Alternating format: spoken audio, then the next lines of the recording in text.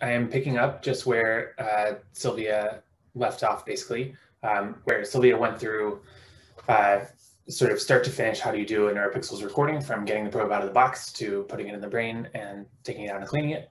I am going to sort of give further practical details. In some sense, the relationship here is that I'm going to give like other options for ways that you could do things, or options for if you need to have different experimental requirements, or sort of advanced techniques, I guess. So I currently, let's see if I can bring up, I currently can't see, when I'm in presenter view here, I can't see the Q&A at all. So you know, Sylvia and Matteo, and just interrupt me if I should answer any questions.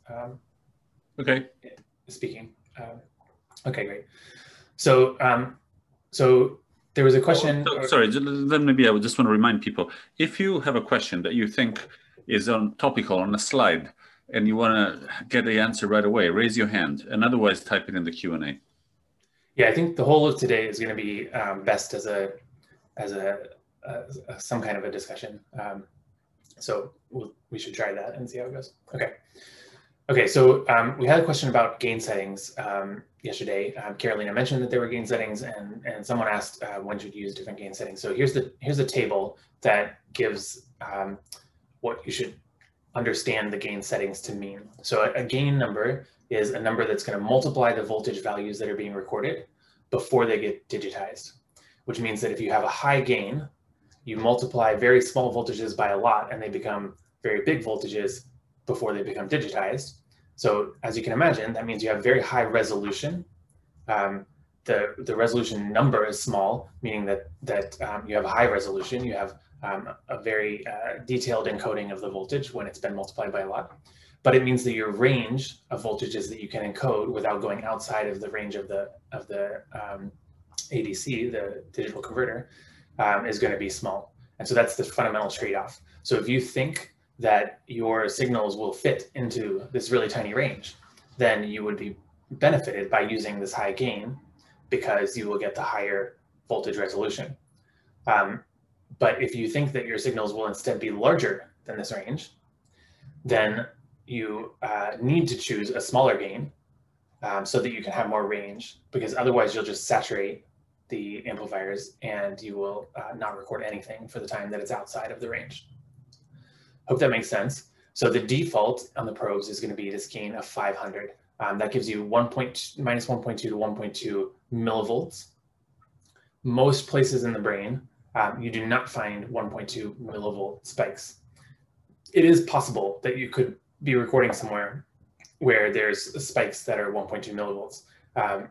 For instance, maybe if you're in the olfactory bulb, you might find such spikes. In which case, you would observe that there's saturations, and you need to choose a lower gain setting for your recordings in that area. But the default, I think, really pretty much works everywhere. And keep in mind that this is not, or this is, separately talking about the action potential or high frequency band versus the LFP or low frequency band. And so this is not the limit of the range of LFP fluctuations that you can record if you set the gain of 500 on the AP band. And you can indeed set them different, and 250 is the more common gain, or I think even the default gain for the LFP band, recognizing that the LFP fluctuations are usually larger. Nick, we have a question here. Yep. Asking, can the gain set independently for each channel? Actually, it can. I've never done that because, but yes, actually it can. So the way you do it is if you're in SpikeGLX, for instance, I'll talk more about software later in the options, but if you're in SpikeGLX, which is the one that all of us here have experience. Oh, actually, Andy has OpenEFIS experience, so maybe he can talk to this. But in SpikeGLX, in any case, you're gonna right-click on the traces in the GUI and click Set Channel Gains, and it'll just let you. It'll come up with a big table where you can set a different gain for every channel if you want. I'm not sure if there's a way to like super quickly and easily do it, but it's possible. Any other pressing questions? There's one. Can you change gains on groups? Sorry, gains on groups of channels differentially? Yeah, I mean, so same answer. Yeah, you can set every channel independently. You can set a group of channels to be something. Yeah, And I think that what you're going to find is that, yeah, it would be interesting. So let me just say, it would be interesting if someone did a detailed comparison of how much better spike sorting is when you have a 2.34 microvolt per bit resolution versus a 4.69 microvolt per bit resolution. I don't know of anyone who has done such a comparison. The fact is that most of the neurons that you can spike sort are much larger amplitude than this resolution anyway, which means you're already pretty, not really limited by this resolution, I think. And so I don't think you should stress out about like trying to really push the gain as high as humanly possible given your range. I think you should start with going for the defaults, do your recordings like that. If you think that something can be improved, then go for this. Again, today's thing is all about like details, basically. Anything else, Sylvia? Yeah, one more. Would gain affect signal noise ratio? I think maybe you said this. Yeah, in principle, yes. In principle, the higher gain you use, the better your signal is going to be, because you have a better resolution on your encoding. But like I said, I don't know of a quantitative comparison.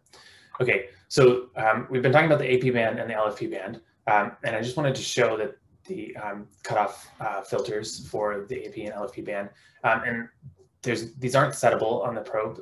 You just get low frequency below 500 hertz, high frequency above 300 hertz. But the main reason that I wanted to have a slide about the filters is to point out that even though it's filtering the LFP, the low frequency and the high frequency, into different bands, these filters are what's called first order, basically meaning that they are not strong filters. And this is just to conserve space on the probe. It's because they didn't need to be. So they're not as strong of a filter as you would do in software, for instance, or if you were building something that was specifically trying to exclude everything below a certain frequency range. The consequence of this is that you frequently will look at your LFP band traces, where you see LFP, and you'll see spikes in it. And you also frequently will look at your AP band trace, and you'll see like slower wiggles that correspond to things that people would normally call LFP. Like sharp wave ripples, even especially sharp wave ripples, but even gamma or other things. And you'll think, wow, these filters, like why would I be seeing spikes in my LFP? So the answer is just that the filters are weak. You should then do your own filtering post hoc to produce what you consider to be LFP, or what you are interested in studying in the LFP, that then would exclude spiking data. Okay.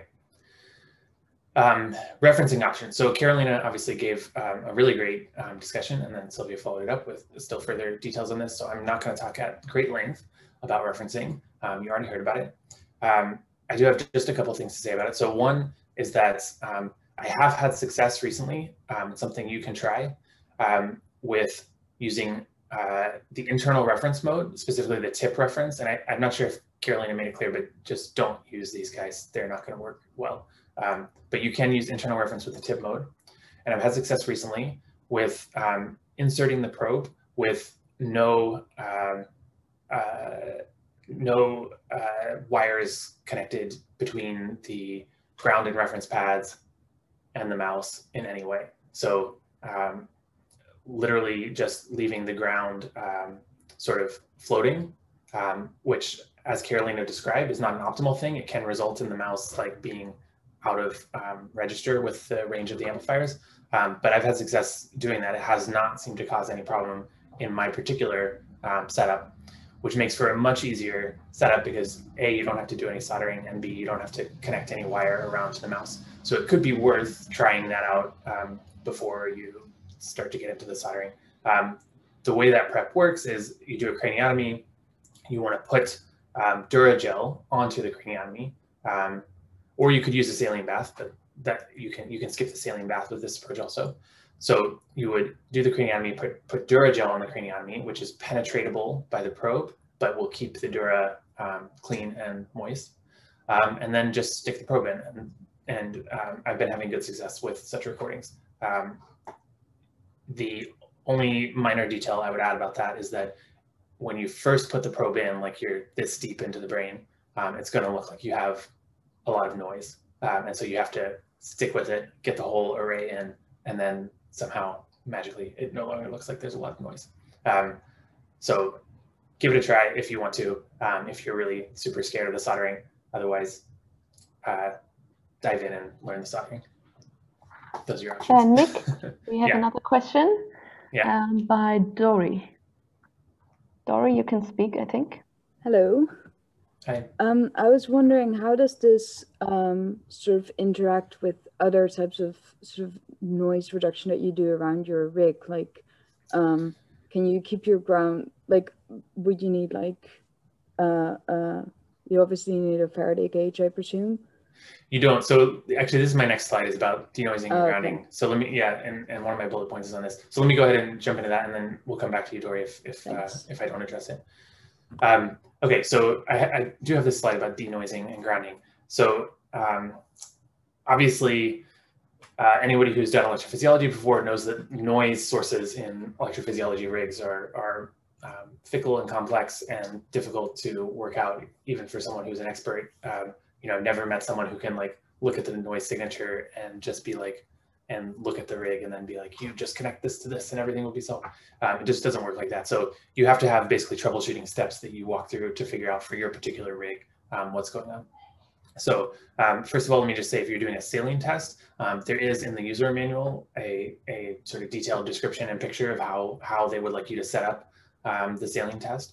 So that's useful to just sort of check that you're doing things by the book according to the user manual. Something I'm not sure anybody has mentioned yet, there are these what are called BIST. I should have looked up what BIST stands for. T is for test. It's some kind of tests that run on the probe to check different aspects of the probe functioning. So if you have some noise, probably one of the first things I would try is just run these BIST. They run in software. It's a software option. You click run BIST, and it runs these tests. It takes like 3 minutes, and then it gives you a little report of 9 different tests, what their outcome is. And in SpikeGLX software, when you run these, you get this little text report. The text report is a bit hard to interpret. Oh, built-in self-test, thank you. Yes. The text report is a little hard to interpret, but there's a little like help button that looks like a question mark. You click it and it gives you a detailed description of what the different outcomes of the tests might indicate. Specifically, if you're having noise problems and you run this, you will fail the last test, which is called noise level, because literally what that test is doing is just taking in a data stream for a bit and computing the noise levels and making sure they're in the range that they're supposed to be in. And if you're having noise, they're going to be outside the range. But you shouldn't fail the other tests. So if all the other tests pass and the only thing that's wrong is the noise level, then that's a reasonable indication that your probe is in a good state. And what you need to solve is the situation around the probe, something about grounding, something about the way you've connected up to referencing, et cetera, and that it's not the probe's fault. And I guess while I'm on the topic of the built-in self-tests, I'll just mention the one other really common result that I get on the built-in self-test, which is something where it produces no lock, and it'll produce that for like all of the tests. And what that means, or many of the tests, I guess, the first one is maybe the base station or something. So what that means is that you just aren't connected with the probe. Why it doesn't say no connection, I don't know. But anyway, what you do is you just reconnect at the head stage. So Sylvia mentioned this yesterday. You pull out the flex cable from the head stage, put it in again, flip down the connector again, try again. And some of the head stages and even some of the probe head stage combinations can be really tricky to get to connect. But no lock means that connection is almost certainly means that that particular connection is not working. And so you just either need to keep trying with that head stage and probe, get a different head stage. If it's your first time with anything and you're not sure about whether your system works, maybe try a different probe. But basically, once you get that connection working, you'll stop getting the no lock error. Okay, that was a bit of an aside. Yep, go ahead. A couple of questions. Is the BIST something you run regularly or only when a problem occurs? Only when a problem occurs, yeah. I mean, so I think we had the question yesterday about like how often can you reuse a probe? The answer is pretty much until you break it. We don't really observe any signal quality degradation. And so more or less my day-to-day would be, you know, plugging in the probe, seeing that the traces, just while it's in air, look the same as they did yesterday, and not running any further tests, but assuming it's going to work fine when I put it in the brain. So unless I see something otherwise. Okay. And on the topic of grounding, is there a difference between having a reference go to a screw or having the reference go into a saline bath? I'm sure there could be a difference, but those two approaches are trying to achieve the same thing, right? They're trying to have a relatively low impedance connection between that wire and the interior of the skull. So they should achieve about the same thing. Great, thanks. Okay, so just back to denoising and going through some other steps that you should try if you're seeing noise. So power down, and okay, by the way, actually, before I go on, I will talk a bit about the Spike GLX GUI in a few slides, and at that point I will mention how to see the amplitude of the noise and what number you should be looking for there to make sure that it's not too noisy. So in other words, what does too noisy mean? Okay, but basically, sorry, I should have put that first, but basically we'll assume your things look too noisy. Okay, so next step is start powering down and unplugging things. So like if there's you know, some device in your rig that's like got a power supply and is producing, like, I don't know, it's speakers or it's a water bath or like some random device you have around the rig, power it down.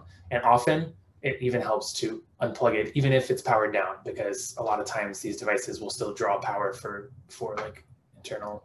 I've literally seen this be the source of noise, is like some device that was powered off but still plugged in. When you unplugged it, the noise went away. So just it's annoying, but that can be a helpful thing to try.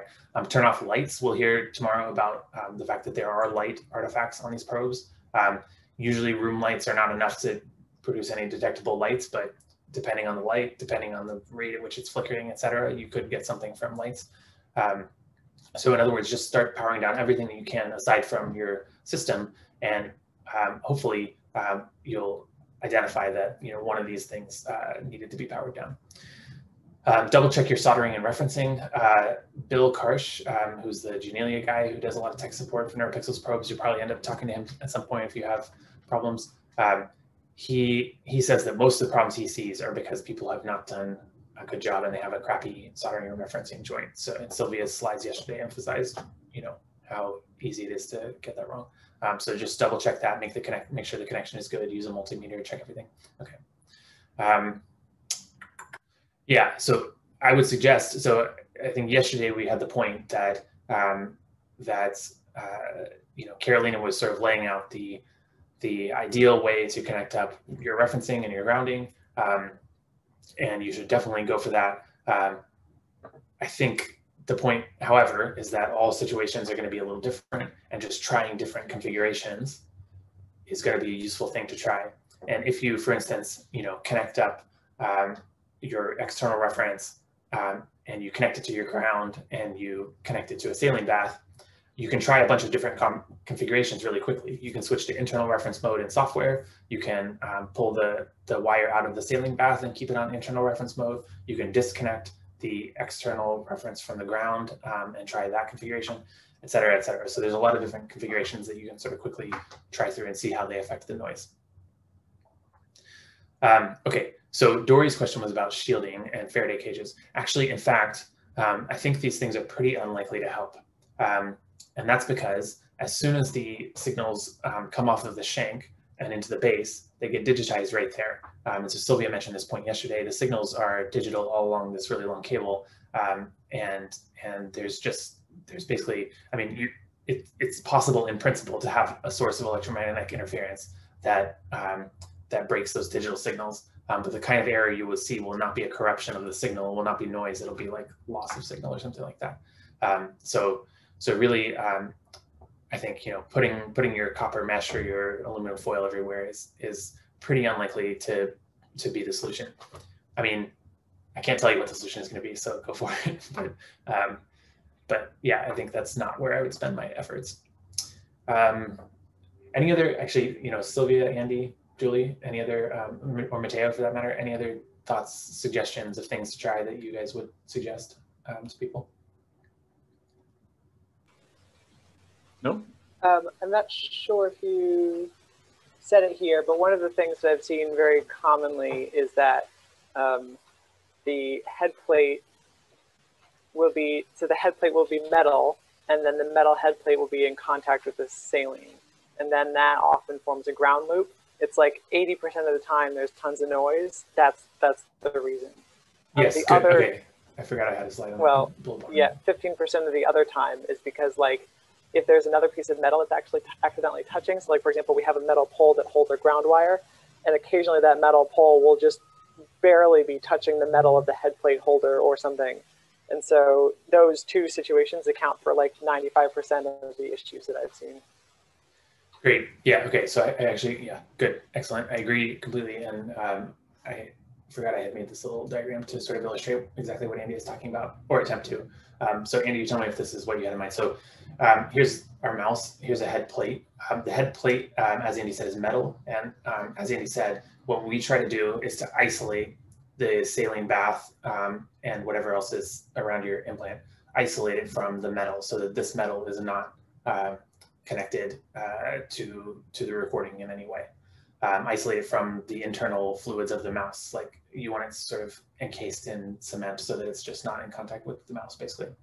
And so then if you don't do that, the problem is that you can have this situation where you've got your probe plugged in, you got the wire coming down into the bath, and you have then a path to ground via the cable and the recording system. But you also have another path to ground, which is that the saline is in contact with the head plate, goes via the metal head plate holder, for instance, to the table, and the table has its own path to ground. And in fact, you know, it could be the case that this doesn't cause a problem if these two grounds are sort of at the same spot.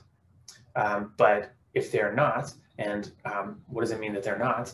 Then it can cause a problem. What it means is that the actual place where those two grounds physically come together is somewhere literally physically far away. So it's often the case that if you plug into one wall outlet and another wall outlet, even if they're relatively close to each other on the wall, that their actual electrical circuitry in the building goes sort of different directions and only reconverges into a common ground somewhere many meters away, right? And so the reason, so in that case, like if you happen to have that kind of weird situation, you can get what Andy referred to as a ground loop, where there's actually current that flows just around this big loop, because ultimately this ground and this ground are connected to each other. They are shared, but via a very, very long path.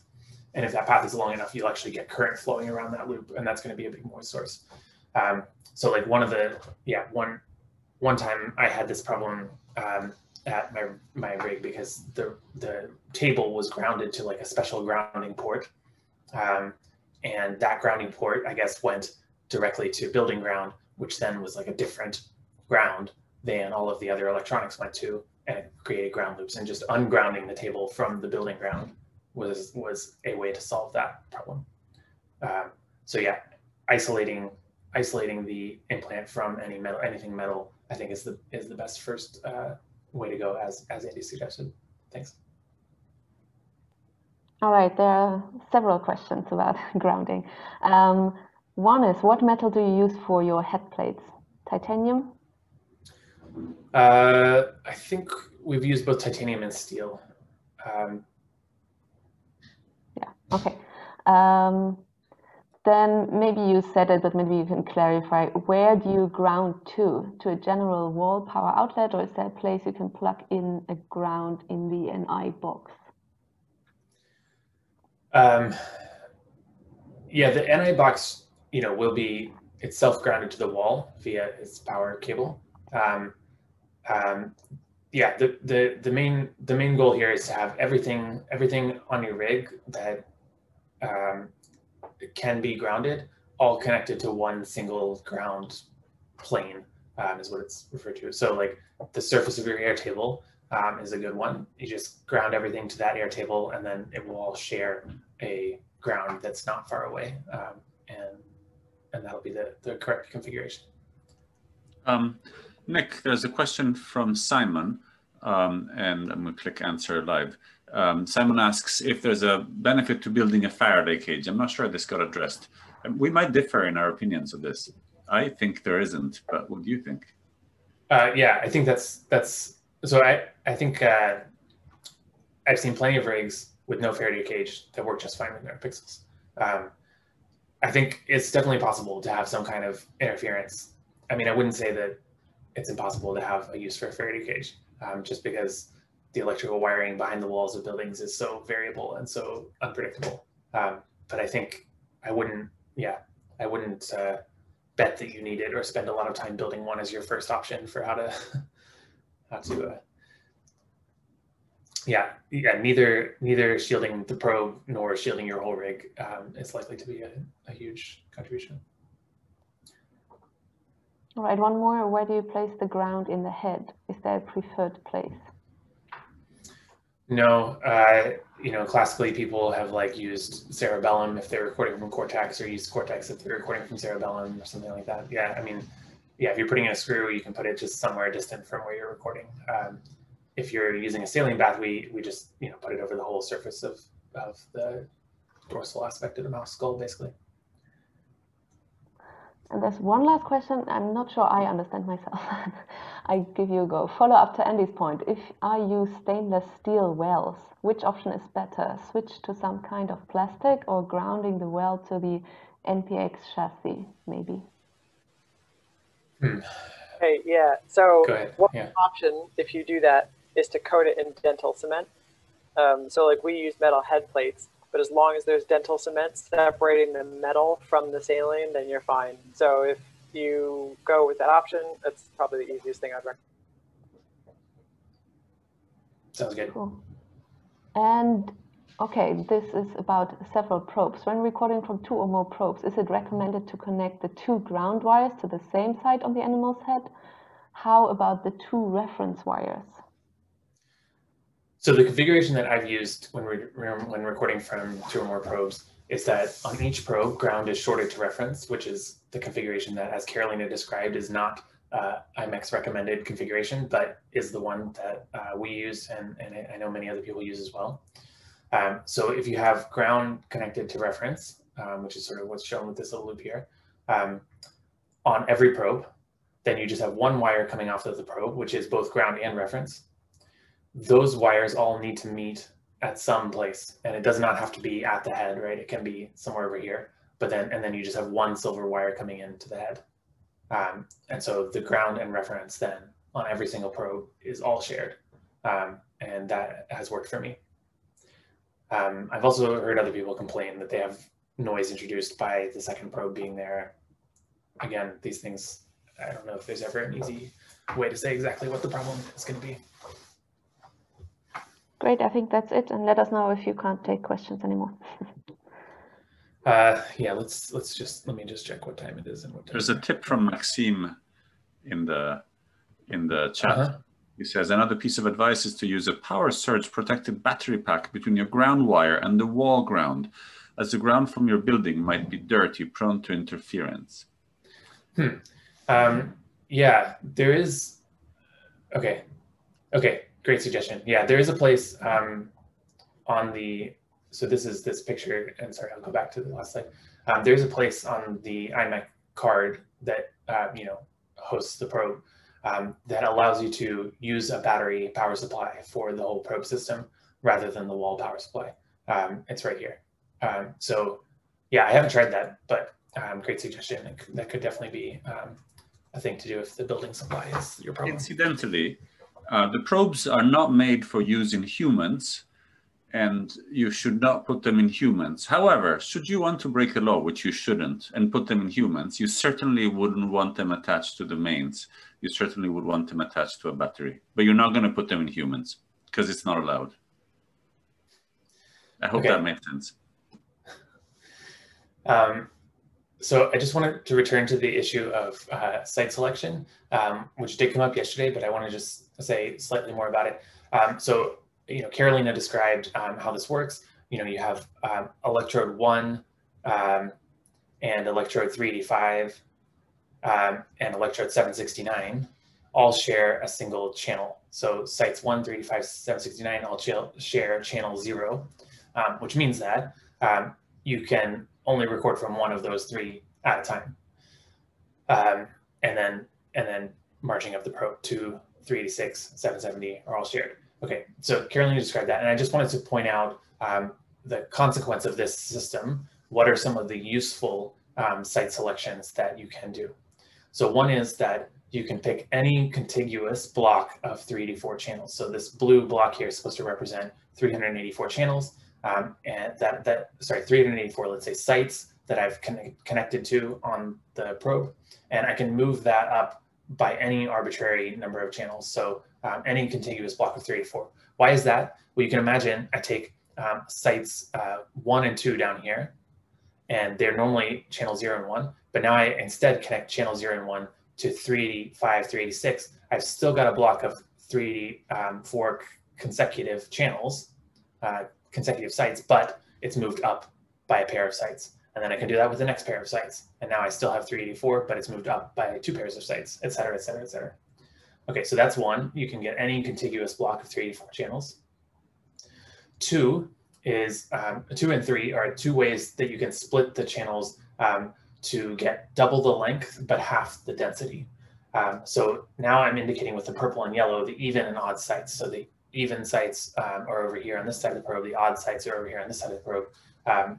And if you had just simply remap all of the odd sites, say, from bank 0, the deepest site they can connect to, all the way up to bank 1, then that will move, in this case, the purple ones up to the next bank. And then I've got twice the length, so 7.7 millimeters rather than 3.8 millimeters, but half the density, only one site every 20 microns rather than 2 sites every 20 microns. And another sort of similar scheme that you can do to achieve that is to think of the sites in groups of 4, say, or 8 or something like that. So little blocks of sites where I then move 4 of them up to the next bank and keep the next 4 down here, and then move 4 of them up to the next bank and keep the next 4 down here. And that's going to result in this sort of tetrodes with little gaps kind of arrangement all the way up the shank.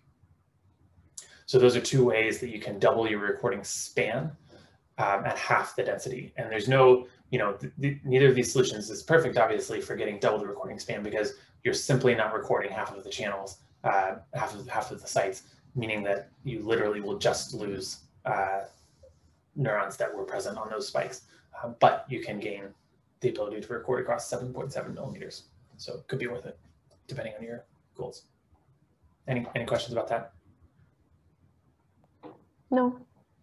Okay, great. So synchronization. So there's 2 ways. So synchronization, what I mean is, how do I do an experiment where I now know what time the events that happened outside of my recording occurred relative to the recording. So there's pretty much 2 ways you can do it. One is you can use this calibration procedure that Bill Karsh has built into SpikeGLX, where you run a thing, it like spends a while sort of talking with the probe, and then it tells you, great, you're done. The timestamps from your probe and the timestamps from another card that you have in the PXI chassis, which for instance is like an NI data acquisition card, now those timestamps will be synchronized. How he gets to that is by basically trying to make a very careful measurement of the sampling rates of the different devices, and then apply that calibrated measurement to the data traces. Personally, that for me is too much faith in that process, and in the idea that like the sample rates are then going to stay constant over time after that point or something like that. So the second method, which is the one that I have used, is a different one and requires no faith, which I like about it. It's to send a digital signal into the probe data stream and into your other data acquisition devices.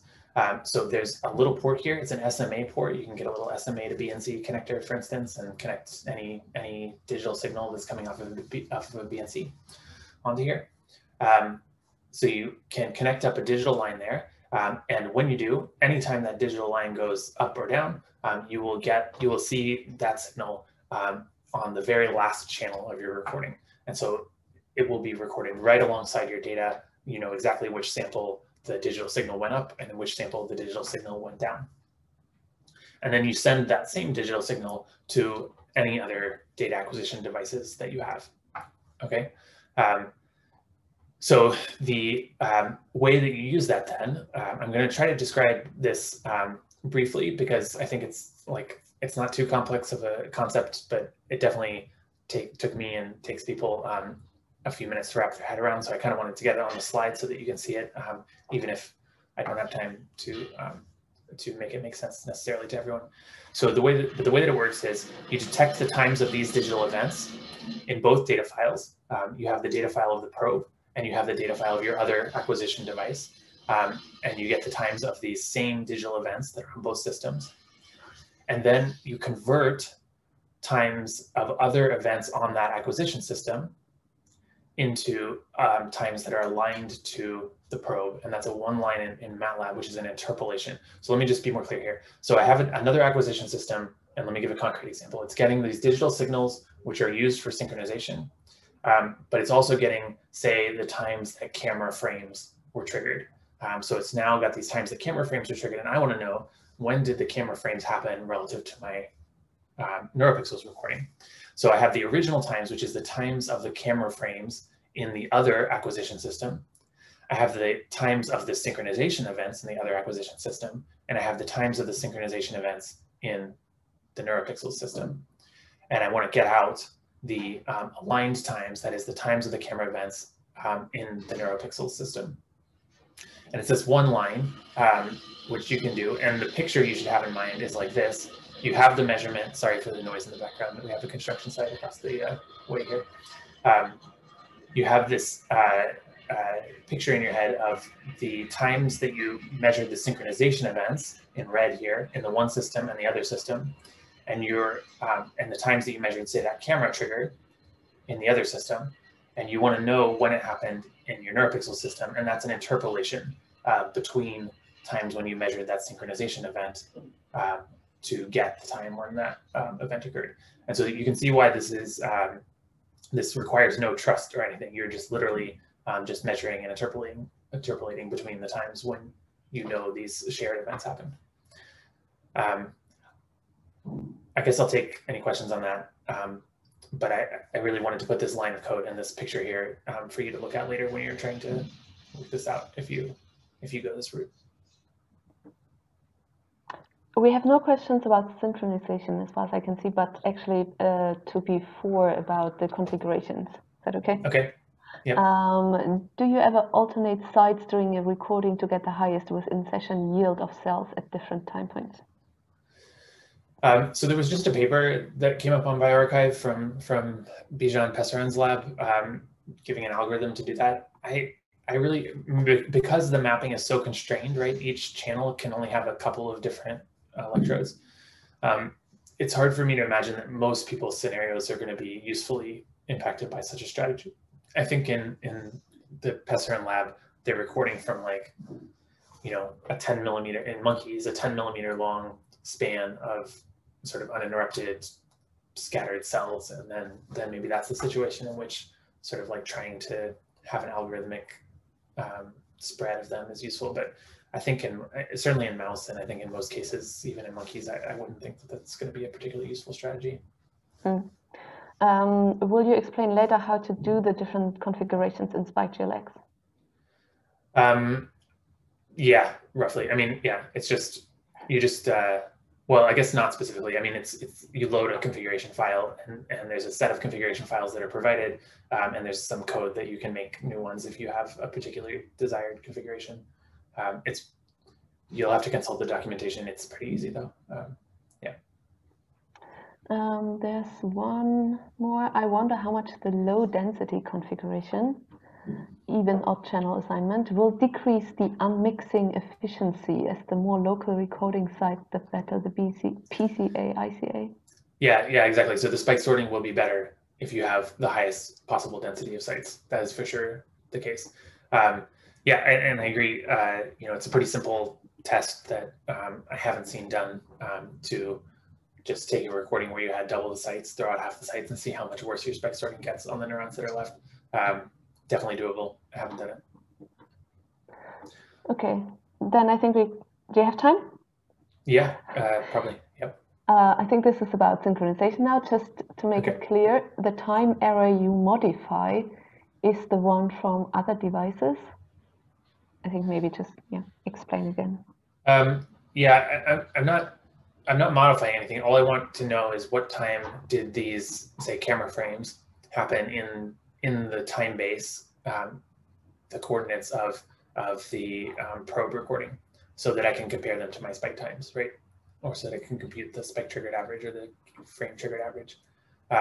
So I'm just taking the three times I measured the synchronization events in one system, the NeuroPixel system, and then the times I'm interested in from the other system.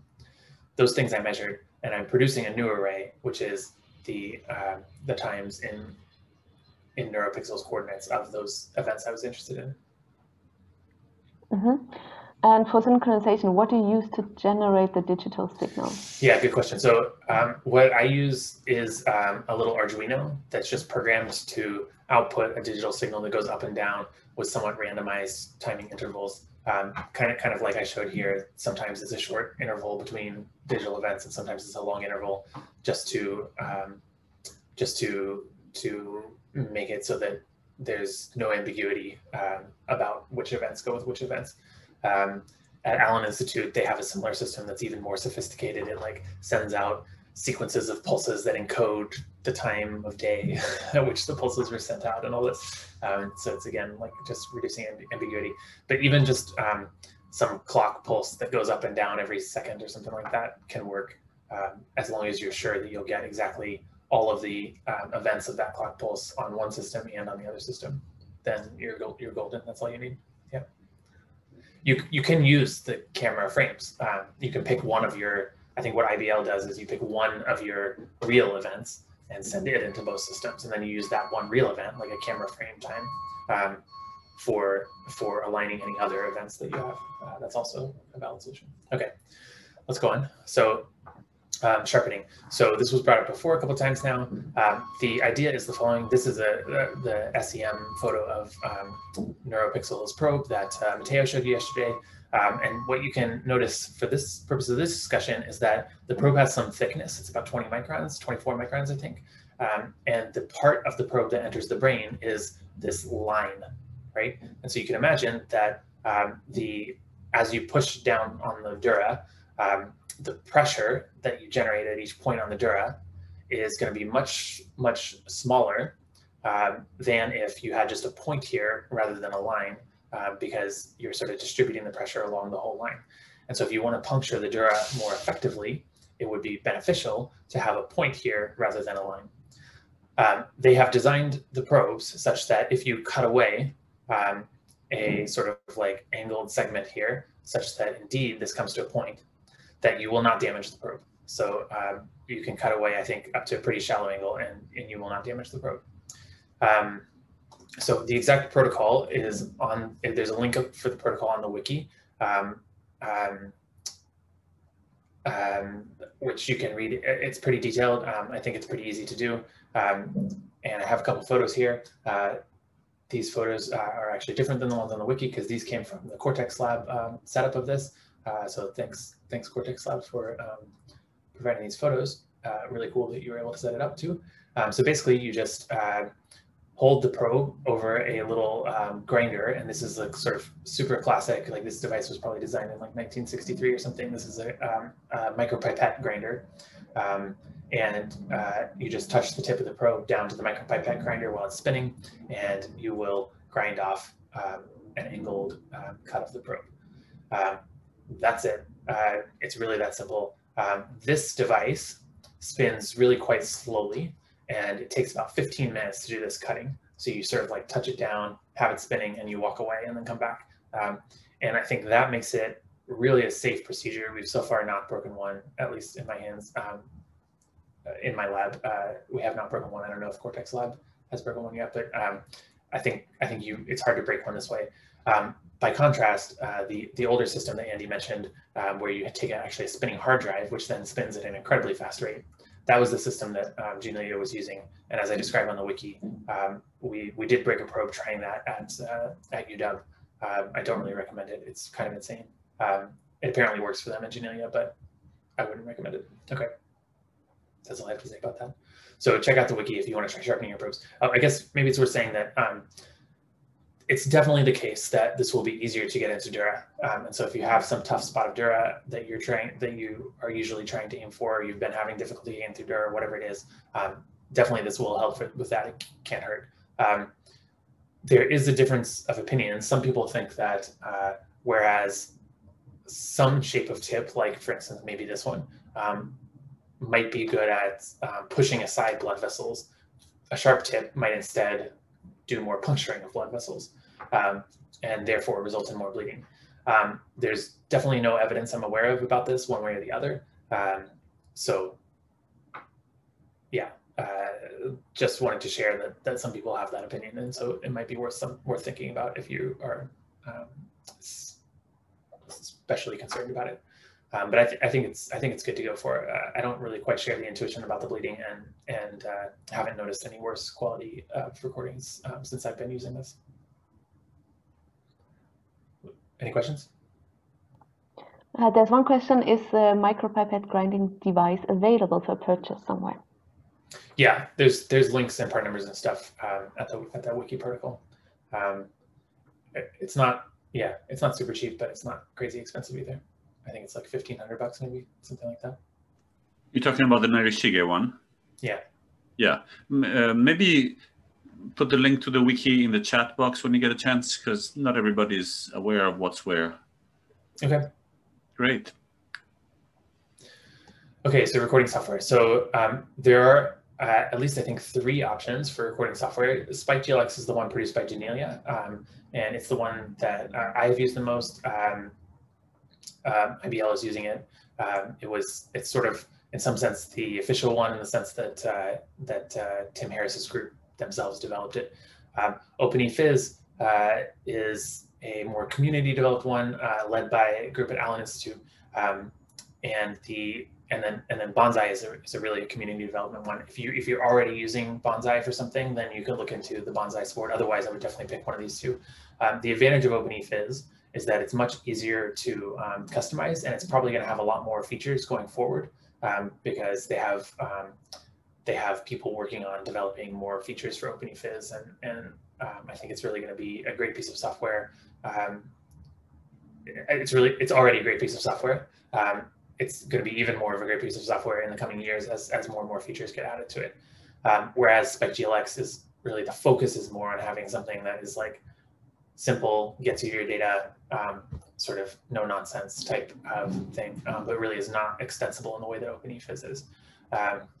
So you can use either one. I'm going to talk a bit about SpikeGLX because again, that's the one I have the most experience with, and I thought it would be helpful to just spend like 30 seconds running through what some of the features are, so that when you pull it up, you're a little less confused than I was the first time I pulled it up. Okay, so I'm just going to quickly say what all of these little settings and buttons are. Again, just because otherwise you'll spend like a half an hour reading the manual that you didn't have to spend. So sec means seconds. It means the time window of data that you're seeing. So you see these traces, they're showing some amount of time, like 1 second or 2 seconds worth of data. Sec sets that. And let me say, before I even describe the other ones, all of these settings up here are just about visualization. So if you've clicked enable recording and you're recording, changing any of these things does not change the data that goes to the hard drive. It just changes the data that is shown to you while you're recording. So you can feel free to play around with these as you wish while the recording is going on. Okay, YSCL means Y scale, meaning the voltage scaling of the traces.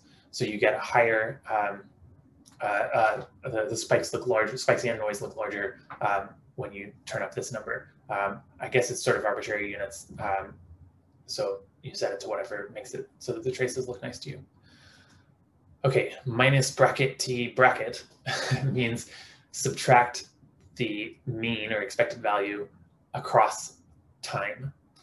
In other words, center the traces. So what it's going to do is each of the traces will have a little offset. It'll sort of average the trace over some time window and subtract that so that they're all centered. In general, there's no reason not to keep this on. You should keep it on. Minus bracket S bracket is subtract the mean across space. In other words, to do common average referencing. So this is so averaging across all the channels or some group of channels, and then subtracting that average value from each channel. And so any noise that's on the reference will get subtracted using this. And you should turn it on by default. In particular, the one you should use is the one called glb, which is for global demuxed.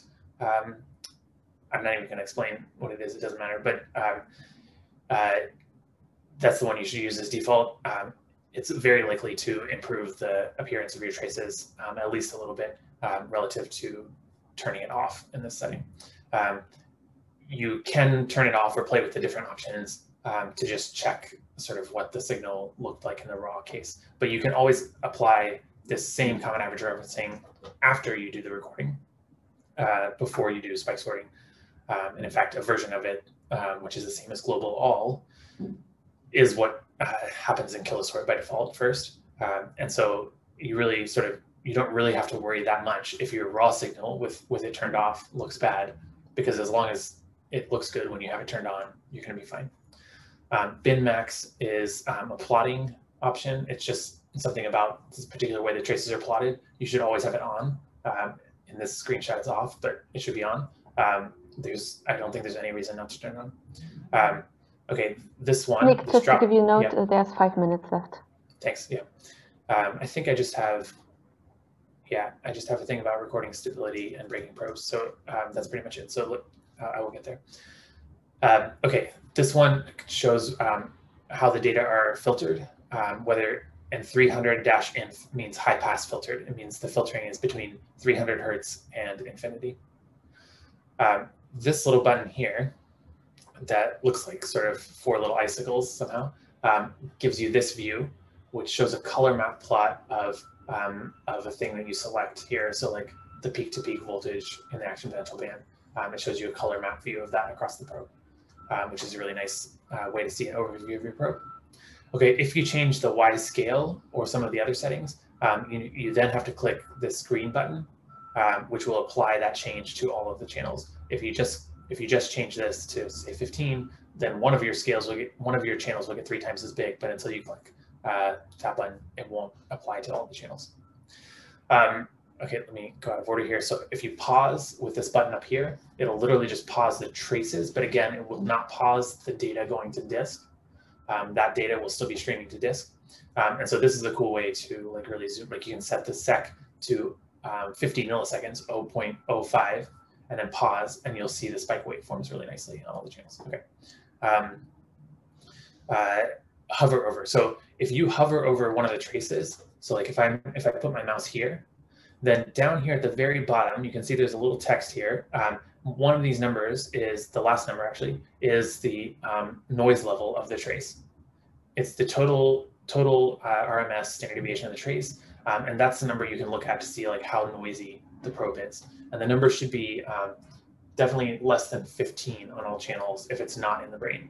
If it's in the brain, there will be spikes and other neural sources. Therefore, the number will be higher. That's fine.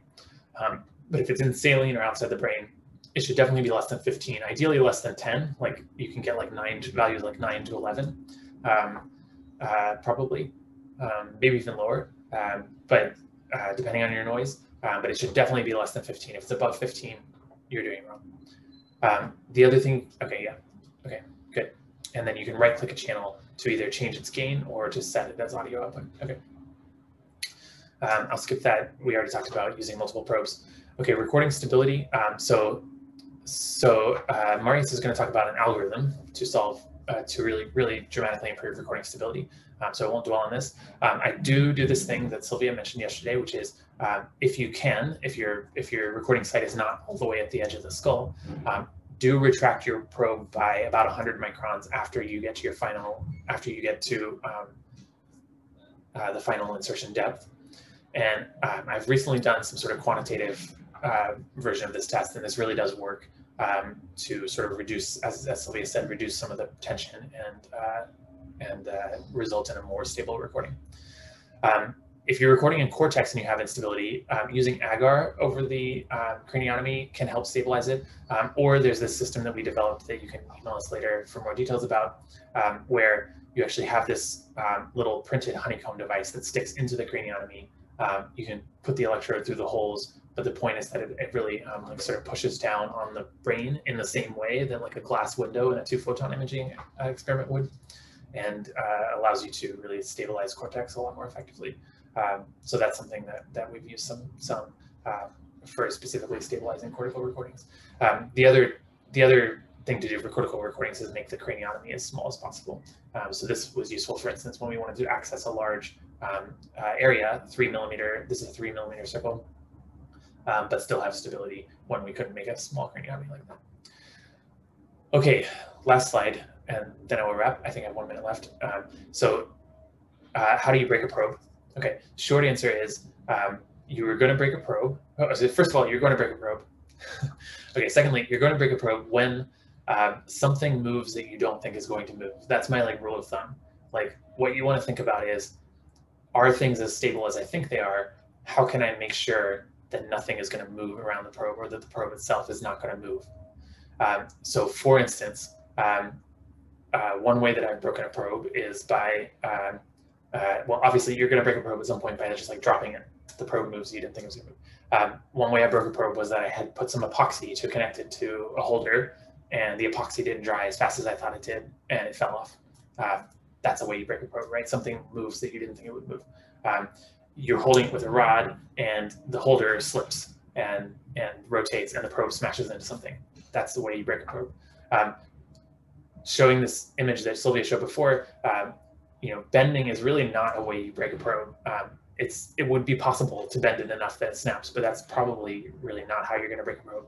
You're going to break a probe when something moves that you think is not going to move. And I'm going to show this video that was alluded to yesterday, where we have this mouse and he's grooming, and I hope you got that. So there's the probe shank, there's a ground wire, and what moves here that I didn't expect to move was the ground wire. So the mouse grabs it, and when he lets go, it flings back and smashes the probe shank entirely. And so, I could have done a couple of things to solve this. One would have been to use a ground wire that was much more rigid, so that if the mouse did grab it, or if it got bumped somehow, that it actually wouldn't have moved around the probe. That would have been a good idea. Another option, and what we do now, is to like have a sort of barrier here that's made out of like a 3D printed plastic piece that we implant, such that the mouse actually cannot grab up there. And so then that's another way to make sure that this ground wire is not going to move around the probe. Okay, so I'll stop there.